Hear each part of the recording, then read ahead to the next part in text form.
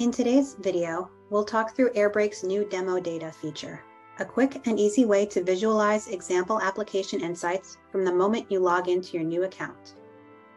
With demo data, new users can launch a starter project and begin seeing example error and APM data populate in the Airbrake dashboard within seconds.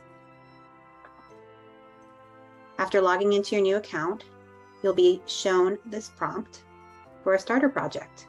Simply click Send Data, and the error and application performance monitoring data will begin to populate. Once initiated, the demo data will continue to accumulate inside your first project for 7 days. Should you wish to stop it, simply hit the Stop button in the upper right, and new demo data will cease to flow. All right, let's have a look around. In the errors section of the app, we can now see new errors being captured to the left. Clicking on one of these occurrences gives us more insight into when the error was first seen and last seen, as well as the error message itself.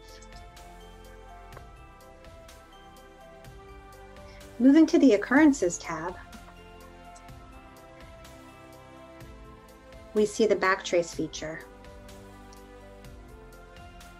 Inside the Aggregations tab, we find parameters like environments, browsers, users, and so on that in a non-demo situation could help quantify the impact an error is having on a particular group of services.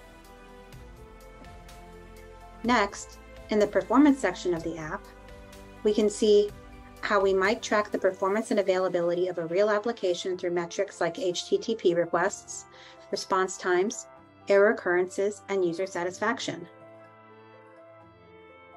We can also see demo data populating under the Routes, Queries, and Jobs tabs, information that could prove helpful when troubleshooting a particular behavior in a real-world situation. So that was a quick tutorial on Airbrake's new demo data feature. Please like and subscribe to be notified as new videos are released. Deploy often, deploy fearlessly, and we'll see you in the next one.